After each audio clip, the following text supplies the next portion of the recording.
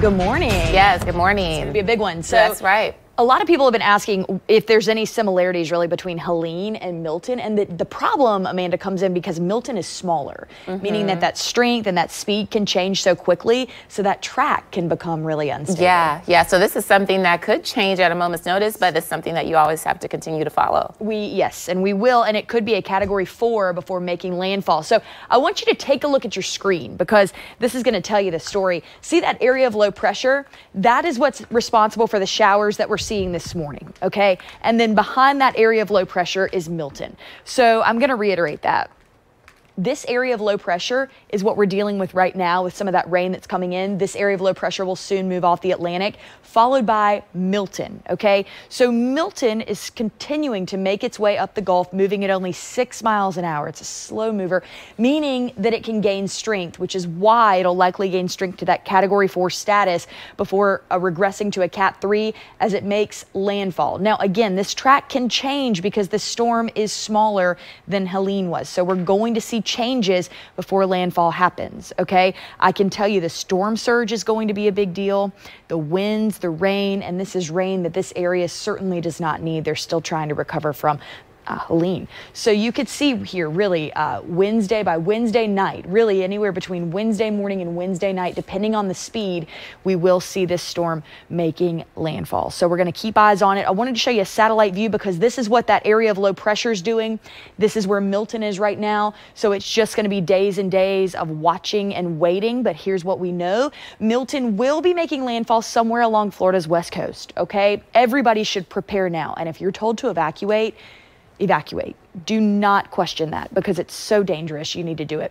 Life-threatening surge of over 10 feet is possible near or south of the center of the storm. Some localized areas, get this, could see up to 15 feet of storm surge. It's devastating.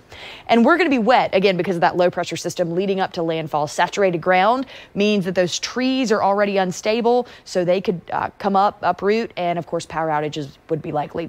Rainfall totals over the last 10 days, thanks to Helene, have been just awful. And so as you see the next 7 days, more rain to come. Let's get specific with it though. For us, we're looking at about 5 inches in St. Mary's, 7 across Jacksonville and Mayport, potentially possible, 7 in Green Cove Springs, Palatka, Palm Coast, and St. Augustine. And so it's certainly something we'll be watching. Future track will show you as we get into Wednesday. Keep an eye on your screen here, and this storm starts to come in. There it goes. It's likely that it'll have high impacts to Tampa, Sarasota, Orlando, Daytona, and of course we'll be getting plenty of rain from this too. Strong tropical storm force winds, and you'll see that we're going to come in and see those as they continue across the area. So again, we're getting some showers out there right now, but let's take a look at the next 7 days. These are my predictions. Once this storm gets out of here, we will see improvements into the weekend, which is good because there will be. Good morning, everyone. Thank you for joining us this morning. We are continuing, of course, to track Milton, expected to become a major hurricane later today.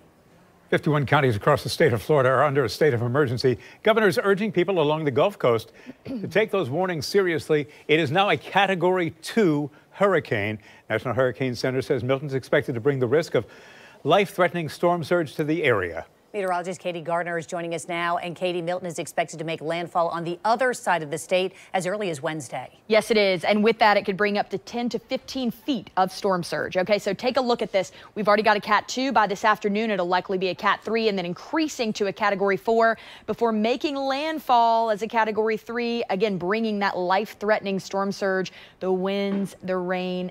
Everything about this is just a monster of a storm. Now, the problem is this is a smaller storm than Helene, so the track could still shift a bit. The speed and strength can shift a lot quicker, but we're going to forecast this and let you know what's happening. Right now, winds are up to 120 miles an hour with that 7 a.m. advisory. We're moving east-southeast at 8 miles an hour, so moving slowly, which is what's allowing it to gain strength. The pressure has dropped yet again, so the pressure dropping with the slow speeds give this storm the ability to gain strength quite quickly. Look at the rainfall totals in the last 10 days. We've gotten immense amounts of rain from Helene and then just the disorganized low pressure system out in the Gulf ahead of Milton right now. So in the next 7 days, much more rain is going to come in. It's going to be devastating for many, many areas. If you're told to evacuate, you need to do so. Right now, we're looking at 7 inches across St. Mary's, Georgia, down to Jacksonville, into Palatka, over toward Palm Coast. Our entire coastline set to get upwards of 7 inches, potentially more of that rain. Now, as you look at future track, I want you to take a look with me into Wednesday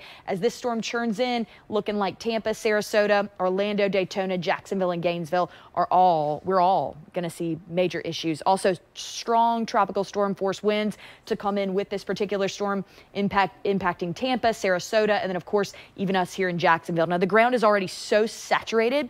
We're getting more showers now thanks to that low pressure system, that as we are still trying to recover from Helene, especially down in Tampa, and then you get more of that rain, more of those trees could uproot, more power outages could ensue. And locally here right now, we are seeing some showers. They will continue throughout the morning. Ortega, Normandy, you're seeing showers down I-10 and 295 into 95 as well. So we'll keep you updated on all of it. You can read more about the tropics on news4jax.com.